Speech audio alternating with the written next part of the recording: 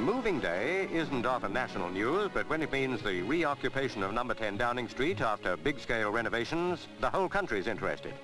From nearby Admiralty House, where the Prime Minister lived during the rebuilding, the furniture came back to number 10.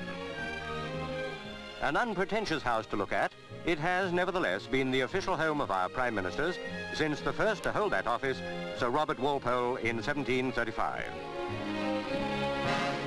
William Pitt, the youngest ever Premier at 24. The Duke of Wellington in 1823. Disraeli alternated as Prime Minister with Gladstone. In more recent times, there was Lloyd George, the man who won the First World War.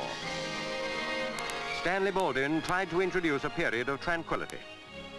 Then came the first Labour government under the premiership of Ramsey Macdonald. Neville Chamberlain returned from Munich saying he had secured peace in our time. To the great Churchill, it was left to win the Second World War. Clement Attlee headed the Labour government when peace came. He is now in retirement. Back to office came Churchill.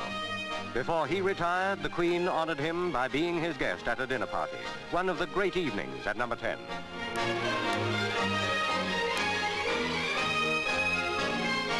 His ill-starred successor, Anthony Eden, broke down in health.